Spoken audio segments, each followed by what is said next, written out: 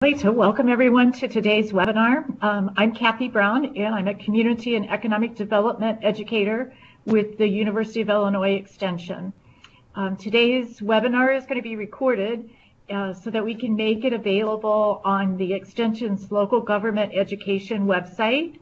During our program today, we're going to look at health and all policies. And this is really about a collaborative approach that will integrate health considerations into policy making to improve the health of communities and people. The program is made possible through the University of Illinois Extension, which provides equal opportunities in programs and employment. And if you need a reasonable accommodation to participate in programming, you should always contact your local extension office and they can help to ensure that that's possible. To make sure that today's program, which is being recorded, it has the best possible quality. The microphones are going to be muted during the presentation. However, we do want to encourage you to add questions in the chat space. If you have any problems with connecting, you can add those as well to that chat space. And our technical folks who are on this call will be able to respond and provide assistance. Also, as part of this programming effort, we always want to hear from you, not only today, but for future programs. And so we'll be emailing to you a link following this program that gives you an opportunity to give us evaluation feedback and let you know where you can go to listen to the recording of today's program. So we thank you for your support and participation. I want to give just a really brief introduction for today's presenter. Had the privilege of working with Laura on a number of different projects in Western Illinois, and she's a tremendous asset to our region in so many ways. As an assistant director for the Office of Regional Programs with the Southern Illinois University School of Medicine, Laura Hepkessel began her position in 2014 in the regional office that is serving the Western Illinois region. Her office is housed within the Grand Health System in Canton, Illinois, but she really has done an exceptional job of serving the entire Western Illinois region. Her responsibilities include partnering with local stakeholders in order to address community health issues in a 20-county region. She also works directly with the Assistant Provost of Clinical and External Affiliations in the regional health efforts, and she supports interdepartmental efforts that expand the school's programs in population health and regional service programs. So at this time, I'd like to welcome Laura Hepkessel. Thank you, Kathy. It was a kind introduction. Welcome, everyone. Thank you for joining us. As Kathy mentioned, we're going to talk a little bit about health and all policies today. This, again, is a collaborative approach, as Kathy mentioned, and I don't think I'll be telling anything they don't know, but might just hopefully spur some additional thought into how you can consider working health into other areas that you might be doing in your personal and professional life. So our agenda today, we're going to talk about just an overview and key elements of the health and all policies approach. I'm going to give some specific examples of health and all policies, particularly that our office has been engaged in or just aware of in Illinois, as well as a resource page and my contact information. Before we get started, this is probably not what you want to hear at the beginning of a webinar, but I would not say I'm an expert in this area. Again, I just feel it's an important approach for others to be aware of and consider as you're working on projects. I'm trying to be a conduit to share this information with you. In addition to my outreach role with the SIU School of Medicine, I also serve as a county board member in Fulton County, so I have an interesting opportunity to witness this approach from different perspectives. I also have a few colleagues that are going to try to join us today. Some of them have, some of them haven't yet, and they can add to the conversation, especially when getting some of the examples that they've been involved in. Dr. Dave Stewart, Dr. Samir Vora, Patrice Jones, and Arden Caffrey.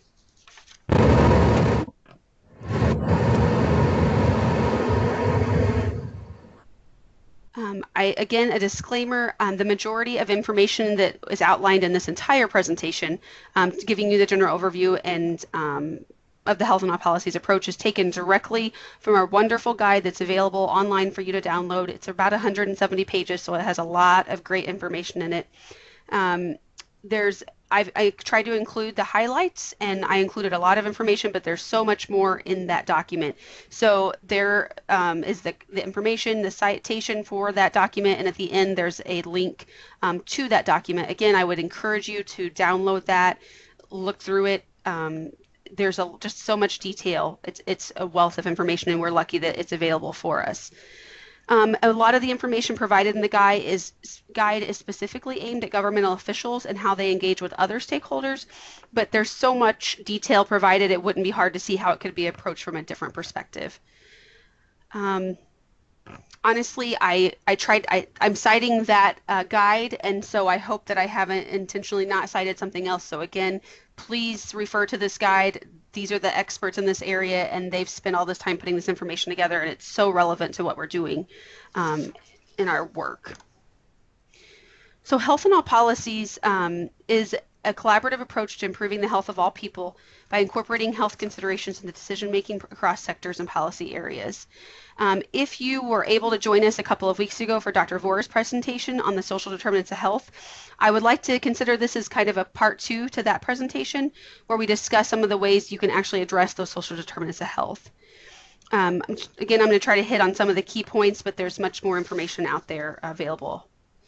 So conditions in the places where people live, learn, work, play, they all affect a wide range of health risks and outcomes, and these conditions are known as the social determinants of health. So Health and All Policies is an approach to address those health outcomes and health inequities. Some of the elements of the Health and All Policies approach include promoting health, equity, and sustainability, supporting intersectoral collaboration, benefit multiple partners, engage stakeholders, and create structural or process change. So all good things as you're working in this area. So Health and All Policies encompasses a wide spectrum of activities and can be implemented in many different ways. It can be one-time collaborative efforts with a single partner. It also could be big government approaches to involving ongoing collaboration across several different agencies or institutions. All parts of the spectrum can help further this approach, and they're all very important. But of course, it's most effective whenever it goes beyond a one-time interaction or one-issue collaboration. It's something that becomes more embedded in policy. So the approach seeks to institutionalize considerations of health, equity, and sustainability as standard part of decision-making processes across a broad array of sectors. So you can start this at any level, and it's important either way, but of course the long-term goal is to try to get this embedded, and it doesn't have to be brought up every time people automatically are looking at Health and All Policies when they're working on different topics or areas. Some of you may have heard of this, the following parable about the river. There's a drowning man. Someone jumps in to try to save them. Before they can get them resuscitated, they're jumping in to save the next man, so on and so forth. And at the end it says, I was so busy jumping in, pulling them to shore, applying artificial respiration that I had no time to see who the hell is upstream pushing them all in. So there's different versions of this. Another one uses crying babies instead of a drowning man. Either way, it's trying to get people to look at maybe what's causing those issues. Of course, you want to save the drowning man and the baby, but why are they in the water in the first place?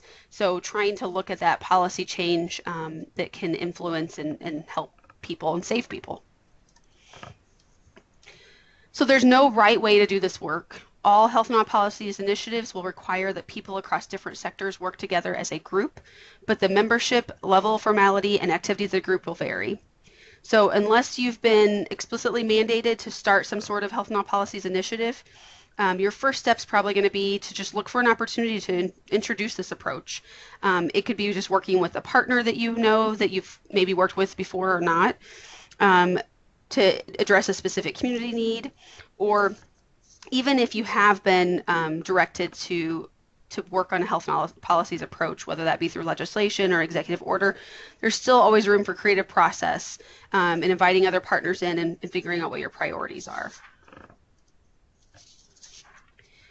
In this guide that I told you about and encourage you to download, It walks you through each step of the health and law policies approach, and it includes a number of food for thought sections, which can serve as helpful tools as you're trying to incorporate this process into your work. I've included a couple of these food for thought tools into the presentation, but I don't intend to spend a lot of time on them. Again, I would encourage you to go to that guide and look at them. Very detailed, very good, thought-provoking questions and checklist for you to consider as you're working on whatever the topic is. So in this one, for example, the first one I included, it talks about questions you can ask yourself as you're looking for opportunities to apply this approach. So if you're in the very beginning and not sure where to start, are there existing or newly formed interagency initiatives that have potential health implications that you can get involved in? Are there single agency initiatives that would benefit from a partnership with additional agencies? Is your agency or another agency going through a strategic planning process? And that would be a good point to try to work in the health and law policies approach. A new or ongoing process where health metrics or data could be added. What partners have you worked with successfully in the past? And is there a particular health issue of significant concern to community groups? Are they asking for something to be done about it? So again, all good questions that get you thinking, maybe thinking outside the box of what you hadn't thought about before. So again, there's some great information in this guide. Another one would be ask yourself as you begin to move forward with a particular policy, project, or strategy, why it's important for health to become a part of the process, the key leaders, what do you want others to do? Are there human or financial resources? Do you know your stakeholders and their views on the issue? So good questions, thought-provoking, important in this kind of work. Excuse me. There's a root cause mapping is a structured process for identifying key factors contributing to the community health problems. This method involves repeatedly asking why to help people identify the causes of causes or the social determinants of the issues they seek to address. So this is a hypothetical story about Jason, a child in the hospital, and this is an example of a root cause map. So why is Jason in the hospital? Because he has a bad infection in his leg. Why does he have an infection? Because he has a cut on his leg and it got infected. But why does he have a cut on his leg? Because he was playing in the junkyard next to his apartment building and there was some sharp, jagged steel there that he fell on. But why was he playing in a junkyard? Because his neighborhood is kind of run down and a lot of kids play there because there's no one to supervise them. But why does he live in that neighborhood? Well, because his parents can't afford a nicer place to live.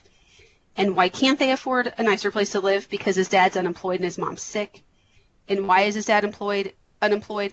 Because he doesn't have much education, he can't find a job. So you have to continually ask those why questions to try to get to the root of the problem and figure out what it is that needs to be addressed to then, it will follow into why Jason's in the hospital. There were a lot of steps in between those two things, but it's just an example of a way to do an exercise to try to figure out what the actual problem is that you can try to work on.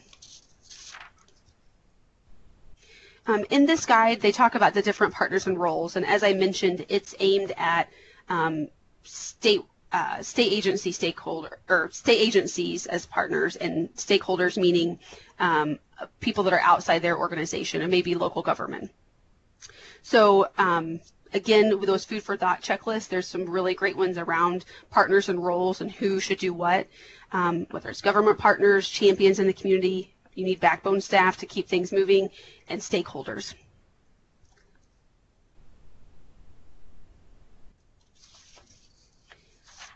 So when you're engaging stakeholders, there's a number of ways in which you can do that in the health and law policies initiatives that can help. So foster a better understanding of the roles of different governmental agencies at the local, regional, state, and federal levels and the impacts of their policies and programs or community health and well-being. Facilitate development of intersectoral relationships among new partners, bring new resources and skills to the table, increase understanding of the social determinants of health within non-governmental sectors. Stakeholder engagement might include community workshops, meetings, forums, formal or informal advisory groups, and public input periods at government meetings or hearings. So there's different ways to engage stakeholders depending on what your issue is, what your resources are, what opportunities are presented to you. So just keep that in mind. There's probably always a way to do it that makes the most sense for whatever you're working on. So local governments as key stakeholders. Stakeholder engagement will look for different state and local governments. So a local government can have direct involvement with community residents whose lives and living environments are impacted by policy decisions. And state agencies often seek input from representatives of communities, including state-level organizations that garner input from local organizations and local government. If you're working at a state level, local agencies can have critical insight into the feasibility or challenges of various proposals, as they are often the ones implementing decisions made by your state level partners. Local government representatives can also help remind state level partners of local needs. So again, there's just so many different ways to get the information you need and to make an impact in the area. So just, of course, just look and see what makes sense based on your needs and your resources, who you would work with. Different ways to engage stakeholders, of course, engage them where they are. There's online community engagement, tenant survey to support change, and of course, visioning process. And a good example of visioning process is the mapping program at Western Illinois University within their Illinois Institute for Rural Affairs. They meet with community members over the course of a few months and help the community identify common interests and goals, and then help them develop plans to move forward. So there's some programs already in place that you could take advantage of or utilize, as well as you might be able to create your own within your community. So this example is specific to community engagement in public health and the different levels of community participation that can occur depending on how the engagement is approached. So it's a ladder community participation. There's several different levels of how the health department would participate with the community, or would engage with the community participation. So this could be you could consider this in all different areas, not just health departments, but it just gives you some ideas, again, to consider later when you have time, as you're moving forward, seeing what makes the most sense for your initiative. So of course you want to work together across sectors. It can take different forms, ranging from simply sharing information all the way to creating new projects and collaborating on those, and integrating within each other's work. Interagency collaboration requires strong relationships that are built on a foundation of trust, mutuality, and reciprocity.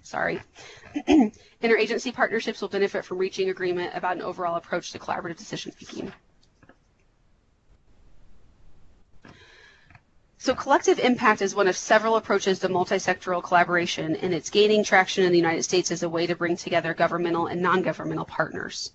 It's defined as the commitment of a group of important actors from different sectors to a common agenda for solving a specific social problem, and has much in common with health and health policies. So some of the 5 conditions that make collective impact successful and possibly different from traditional collaboration include having a common agenda, shared measurement systems, mutually reinforcing activities, continuous communication, and backbone support organizations. When you're building these intersectoral relationships, it's much like building relationships in your personal life. The same guiding principles apply, such as trust, offering help, giving credit, and shared values. So one example of co-benefits and win-win strategies for health and sustainability related to safety. So when you're looking at community safety, it says violence or fear of violence can make people unwilling to take public transportation, less supportive of high-density living, or less likely to engage in community activities, all of which can impact health and healthy behaviors. As a result, reductions of violence and fear of violence can lead to reduced rates of injury and stress, as well as increased social and community cohesion and opportunities for physical activity. Increased community safety has potential co-benefits for several other agencies and community stakeholders, including transportation, air quality, law enforcement, businesses, parks and rec, planners, schools, and housing agencies. So this just gives an example of all the different areas that would be impacted or could positively be impacted by working on community safety. So again, just gets you thinking maybe outside of your bubble and where you work, and how you might be able to work with others that you haven't maybe worked with before. This is another example regarding farm to fork policies and programs, where it makes it easier for people and institutions to purchase produce from local farmers. Of course, it promotes health, affordable, nutritious, fresh foods, all of those great things. So this can be related to economic development, agriculture, environmental, education, and disaster preparedness. So additional tips for health and all policies relationships. Of course, understand the context, share information ideas, be flexible, make introductions, language matters, collaboration takes time, and get the most out of meetings. Looking a little bit more at language matters, this is another example they give about the word safety, which we talked about community safety in a couple of slides ago. So the common definition for the word safety is freedom from danger, risk, or injury. But the meaning of the word varies greatly depending on who is saying it or who is talking about it. So, for example, in the criminal justice or police agencies, they may be talking about freedom from crime and violence. Local environmental health staff would be considering whether food products are free from contamination. Transportation agency staff may be discussing protection from injury and death for drivers, bicyclists, pedestrians, and road maintenance workers. Forestry staff may be expressing concern about ensuring a defensible space around homes and areas facing wildfire risk. And then, of course, urban fire department staff may be referring to building features such as fire alarms and sprinkler systems. Labor agency staff would be talking about workplace precautions to prevent injury and exposure to toxins. So just making sure everyone's on the same page when you're talking about an issue and everyone's seeing it. They don't have to necessarily see it from the same perspective, but that everyone understands what the common goal is, and there's not doesn't get frustration because everyone's not understanding when they hear one word, they might be thinking of it a different way than the others. So these are all consistent with the dictionary definition of the word, but they illustrate the need to ensure understanding among a diverse group of what is meant by even commonplace words. So structures to support health and all policies, they can be formal or informal, and the goal of embedding health in governmental decision-making is best supported by formal structures that are stable and foster long-term change. As I mentioned earlier, I think any work in this area is important, but the more formal structures are the ones that are probably going to stick around a little longer and last. Of course, this initiative does require resources, and it may require thinking creatively about sources of support and how you can move forward. So embedding health into government practices, improving one project or program at a time, changing policy, and changing systems. So those are all talking about government changes and policy changes, but at different levels. So you might be in the one project or program at a time, just looking at a proposed plan for a new building to identify ways to make it healthier, to improve the conditions for the hundreds of people who live there and those who live nearby. If you're looking at changing policy, it could be changing the current building code to require healthy design and the construction of all new multi-unit housing that would impact even more people for generations to come. And if you're looking at changing systems, it's incorporating a health lens into the process for changing the building code that might have an even larger impact across a much broader range of decisions that go far beyond housing. So all good things, all looking at health and all policies, but at different levels, and those things are going to last a little longer depending on what level you're at. For structure and formality, again, formal approaches, they could include presidential executive orders, legislation, MOUs between interagencies, county ordinances, incorporating health in existing government practices. And informal approaches can be more of just a group of people that have a common goal and they're supporting that, responding to a natural disaster or creating regulatory changes.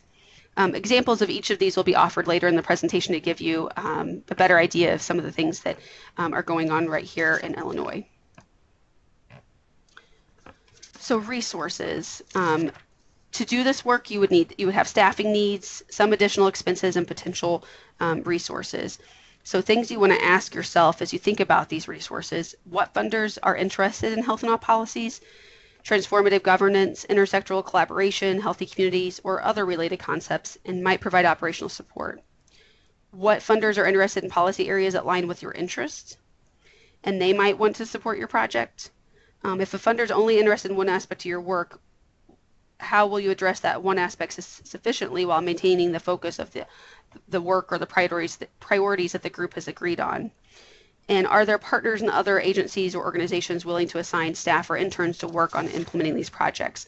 So you don't always necessarily need new staff or dedicated staff just to work on this issue, but there might be within the agencies or groups you're working with, they may be able to realign their resources to help with this need if it's important to them. So in creating healthy public policy, one of the health and all policy examples we'll discuss in more detail will cover more about the difficult and burdensome nature of trying to advocate for public policy changes, especially depending on your employer and whether or not you can or should be advocating for a specific policy change, or if instead you should only be educating generally on the topic. So there's a lot of different factors and ways to look into this and to actually changing policy. So depending on where you're coming from, you would have to decide what the best route would be for you or what players to work with to try to work on your agenda.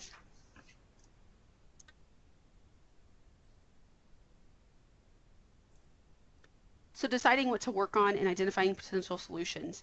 Of course, you have to determine your focus. Do you have data in alignment with your existing mission? Is there executive leadership direction, a governor's executive order, potential impact and general appeal, legislation, health policy agenda, etc.? Defining the problem and looking for solutions. Again, you could do a root cause mapping. We described that a little earlier. It's an analytical tool for understanding fundamental causes of community health problems, but it can also be used to identify potential intervention points and possible partners. So again, different tools you can use to try to help you figure out exactly where you want to focus your efforts and your time. When you're you can build on existing efforts, or you can establish your priorities, which there could be co-benefits and win-wins, of course, collaboration. Look at your cost, effectiveness, equity, feasibility, jurisdiction, the magnitude of your health impact, political will, specificity, and systems change. All things to consider when you're figuring out what you want to focus on and at what level. So early successes are essential for building morale, developing relationships and trust, creating momentum, and establishing a track record that will encourage future investments of time or other resources. Of course, the low-hanging fruit is important. Sometimes when you're establishing new relationships with folks or partnerships upon a certain issue. So some examples of low-hanging fruit when you're looking at health and all policies initiatives. You can partner with another agency and convene a public input session. You can host meet and greets between your partners that might want to work together or they have common goals. Collaborate to disseminate an existing but underutilized guidance document that has strong implications for health. You can organize one-time workshops to educate on specific issues or policies. You can convene multiple agencies, and you can invite partner agencies to give input. And you can also be opportunistic. When the right partners are aligned and working together, some big wins may in fact be easy. So you just have to figure out again what your situation is, what you're working on, and what makes the most sense for you. So while the key elements of health and all policies include softer, less tangible outcomes, such as improved collaboration across government agencies and increased efficiency in government operations, it's also important to produce concrete, tangible deliverables as vehicles to guide policy and document progress. Some examples of these deliverables could include, comprehensive health strategies, action plans to carry out recommendations, policy papers, health impact assessments, resolutions, all good things when you're working towards a goal of creating deliverables that you actually can put your hand on and show people that you've done. So now I would like to take some time, now that we've talked about the health and all policies initiative from a general perspective, and again, all of that great information is available online in that guide, and you could spend a lot of time going through it and trying to apply it to your work. I'd like to give some examples, a specific health and all policy work that is going on in Illinois that incorporates this approach. I think we have some folks from Hillsborough Hospital here that might be able to answer some questions if we have any at the end. But the first example I'm going to give is sunscreen education. So as background, the Hillsborough Area Hospital was looking for a meaningful way to spend money that was given to them by the Montgomery County Cancer Association. And together they agreed to focus on sunscreen education. So sunscreen was intentionally placed at the Hillsborough and Nokomis pools, sports complex, Bremer Sanctuary, and area events for residents and visitors to use. The formal partners in this process was the Hillsborough Area Hospital and Montgomery County Cancer Association, but obviously they were working with other partners when they were placing the sunscreen and getting that approval to do so. The impact or benefit was a hope for decreased risk of skin cancer in the community. Of course, that may be something that they're not able to track officially, but common sense would say that if people are using sunscreen, they're less likely to get skin cancer. And this would be considered, I think, more of an informal community change. So this may be something that, since they've started, it will be ongoing and they'll continue doing it, so it may be long-lasting. But they didn't have to change any policies, I do not believe, to do this. And this is a picture of one of the signs they had located at one of the facilities where they placed the sunscreen. It talked about why it's important to use it, how often you should apply it, and who is providing it to them to prevent skin cancer. So very important, more informal approach, but really glad that Hillsborough saw that as an option and initiated that.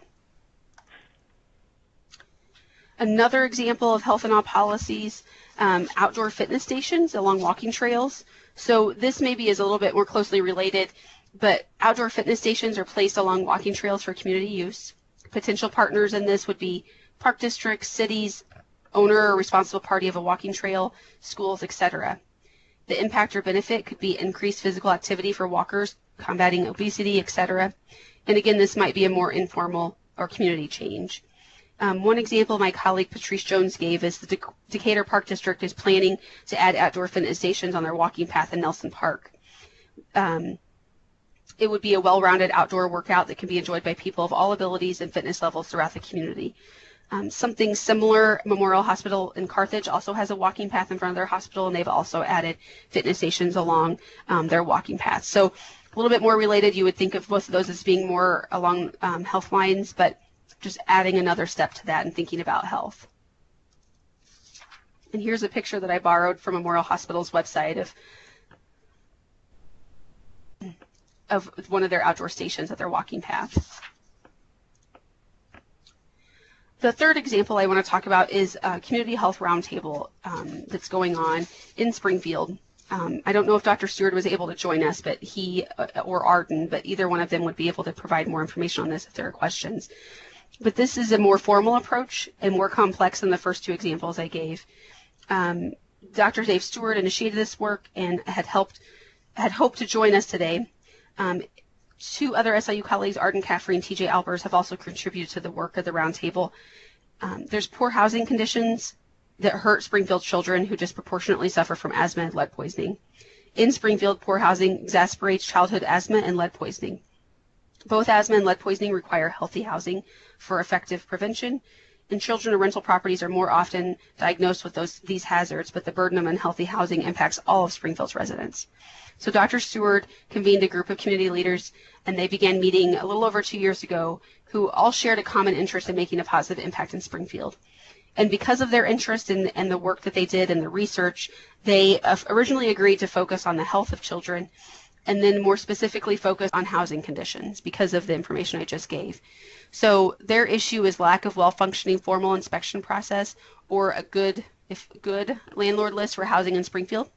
This group meets monthly, and they think that to protect Springfield children, all housing must be healthy housing. 39% of asthma and lead poisoning cases in children under 6 can be traced to residential exposure to indoor air hazard, and lead paint chips and dust. So fostering a healthy and safe community is vitally important for children and their future health and career potential. So I think currently, if I understand it correctly, all inspections are complaint driven. So inspectors can only get in if they have permission, and tenants are sometimes intimidated with the fear of eviction, so they don't make the complaints that maybe are needed to improve their housing conditions or rental housing conditions. Cities across the country have established housing ordinances known as proactive rental inspections. The programs can require the registration of rental properties, regularly scheduled inspections, and enforcement of repairs to properties that do not meet code. This is one option for Springfield to start on the path to healthier children and a healthier city. So the Community Health Roundtable, again, they're a little more formal. They've established or developed a vision and mission statement. So Sangamon County citizens and leaders continuously assess and strive to create the behavioral, clinical, physical, and socioeconomic conditions that allow people to achieve optimal health and well-being. And their mission is to champion community understanding of the factors underlying good health so that action to improve them becomes expected and habitual. And along those lines, they've also developed their own strategies of analysis, awareness, alignment, advocacy, and action. So in their analysis would be acquire, develop, and present evidence related to identify community health needs. For awareness, they're publicizing the evidence, foster general public awareness. For alignment, they're providing a forum for conversation, formalizing relationships with experts and partners. And a good example of that is they've invited a local housing development person to the table to participate in the conversation. They're working toward local policy adoption and propose implementation strategies from an advocacy standpoint, and they incentivize and undertake coordinated efforts to implement findings in their actions. So their overall goal is to continuously improve the health of children in our community by enhancing the physical environment in which they live. And their current project would be to advocate for housing policies to protect Springfield's children from unhealthy living conditions that lead to serious health problems like lead poisoning and asthma.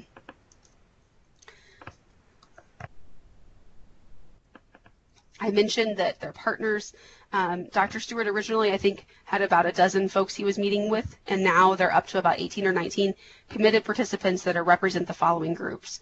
So the Farm Bureau, Springfield Public Schools, Big Brothers Big Sisters, Greater Springfield Chamber of Commerce, United Way, neighborhood associations, University of Illinois Springfield, Frontiers International, Springfield City Council, of course the SIU School of Medicine, and the Community Foundation of the Land of Lincoln. And I think a few of their somewhat newer partners would include the two major hospital systems in Springfield, the Springfield Project, Faith Coalition, and again, as I mentioned, a housing development representative that obviously have a lot of inside information and business information, industry information that maybe the other folks wouldn't have had otherwise. I think some of the lessons this group has learned, it's sometimes hard to measure success and outcomes as we talked about before, so finding those tangible results. It's also, you have to be careful to walk that fine line of educating and advocating, depending on who your employer is, and trying to work within the existing structure of the Springfield community, the City Council, or whatever other group you're working with. This group has created a really nice one-pager that summarized their work. It's Better Housing for Healthier Children. It's a great handout that helps when they're meeting with people. They can let them know what their interests are and why they're doing these, why they're focusing in this area. And they've also created a heat map. I believe this is from 2014, but I'm not 100% sure. It shows the relative frequency of residents of pediatric ER visits for asthma living in Springfield in 1 year. So the darker yellow is the high frequency location. The plain yellow and green is gradually less frequency. And this shows that you can obviously see that a lot of the kids that are suffering from asthma and having these ER visits because of the asthma are living in the same area for the most part. So what is the issue? And it's likely the housing, and that's why they're focused on that. And again, these visuals and one-pagers are so important when you're advocating for a cause. So that is the end of my presentation. The resources I would suggest if you're interested in learning more about health and all policies would be the American Public Health Association, Centers for Disease Control, and the Office Associate Director for Policy. And again, the Public Health Institute, this is where I found the guide that I pulled most of this information. And there, again, the citation for that guide, you can download it online and start using it today. And here's my contact information. If anyone has any questions, I'd be happy to try to answer them or ask one of my colleagues to answer them.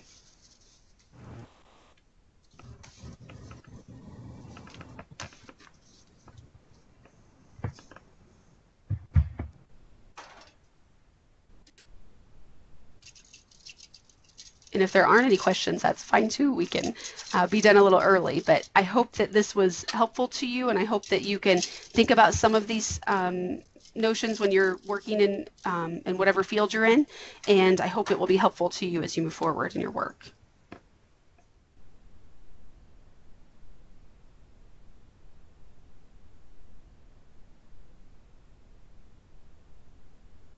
Yes, you will have access to the PowerPoint.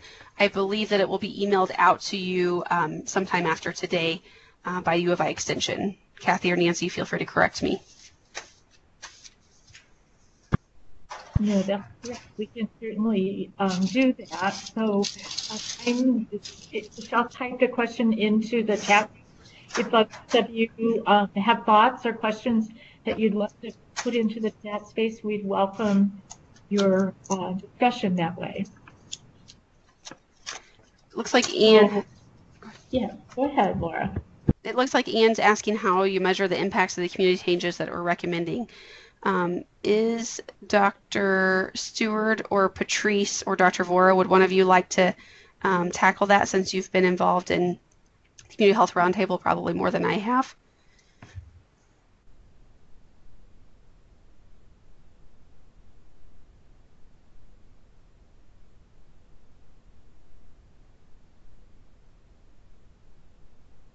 Dr. Vora?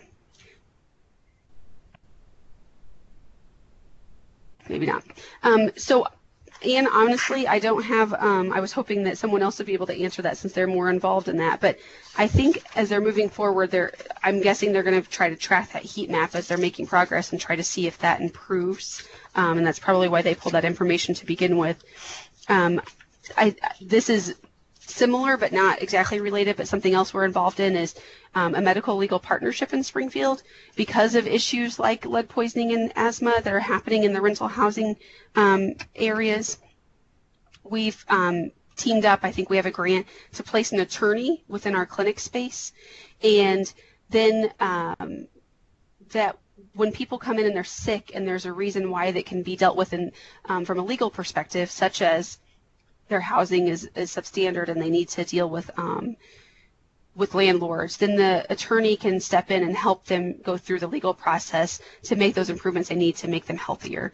So that didn't come, I don't think, from the Community Health Roundtable, but it's related to what they're doing. So I'm sure they're trying to track that as well and see how many of their clients are being helped from that in that way.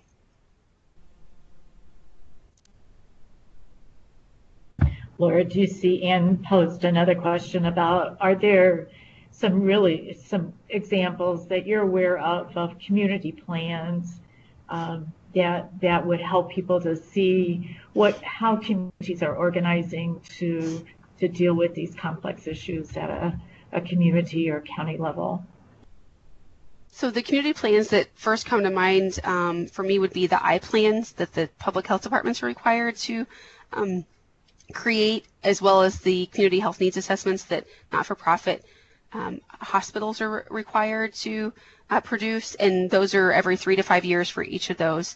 And I think a lot of times those do include lots of examples of community health issues that they need to address. I think in some counties they spend more time on those plans outside of the time when they have to produce them than others, and I think that's becoming more common where they're trying to address those. I think some of the issues in those plans don't change. A lot of times obesity or other items like that might be included. Sometimes they may be more specific to asthma or something else, but I think that that's one way that communities are trying to address those. And as far as case examples, I know that I don't know if there's any specific to what we're talking about today, but of course Western Illinois University's Institute for Rural Affairs used to put out some great rural papers that might be related to this, and I think Dr. Vora's office at SIU, the Office of Population Science and Policy, are starting to work on some white papers that might, again, address issues like this, and I would ask for Dr. Vora to jump in if he has anything to add.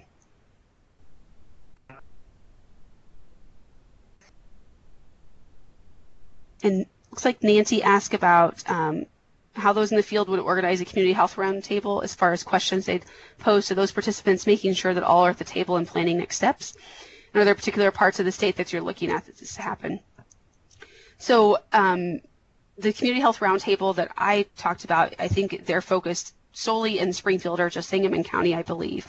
And again, that was Dr. Stewart's interest in him bringing those partners together, that he had those contacts to focus on that. I would bet that he would be willing to have a conversation with someone if someone was wanting to set something up similar. I don't want to volunteer for him, but he's pretty easygoing, and I think he'd probably be willing to help in that area. Our office covers the southernmost 66 counties of the state, so all of southern and much of central Illinois, depending on where you're looking at the line being drawn. And so our office is happy to help. If you're in our counties, we're happy to help. If you're out of our counties, we might be able to help as well. But we have representation in outreach positions like myself, where we're happy to help communities if we have the time and resources to do so. And it looks like Dr. Vora said he can't get his voice to come through, but he's happy to provide information about the office's work. And he's provided in the chat box the phone number and email address for his office. Patrice, if you would like to unmute yourself, and hopefully you could answer. It looks like you had something. Can you hear me? Yes. Okay. In regards to the roundtable, the way that kind of came about, the topic of asthma and lead, is there was a person, the homeless coordinator for the local school district, gave a presentation to the roundtable regarding homelessness in the school district. And from that presentation, I mean, there was, it was very difficult to narrow down exactly what the roundtable would focus on. But that conversation from the presentation and conversation from the homeless coordinator from the school district started the ball rolling with this roundtable to start focusing on issues, health-related issues as it pertains to the students and kids in Springfield. Thank you, Patrice.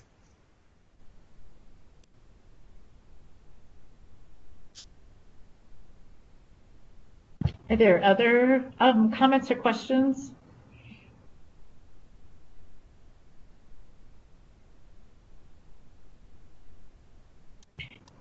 I think that was, I wholeheartly agree with Anne's comment, Laura. I think the examples that you gave us were really inspirational in thinking about. I loved the sunscreen example of, really going to that area of greatest need in our communities, and a really simple thing that folks could undertake that would have significant impact.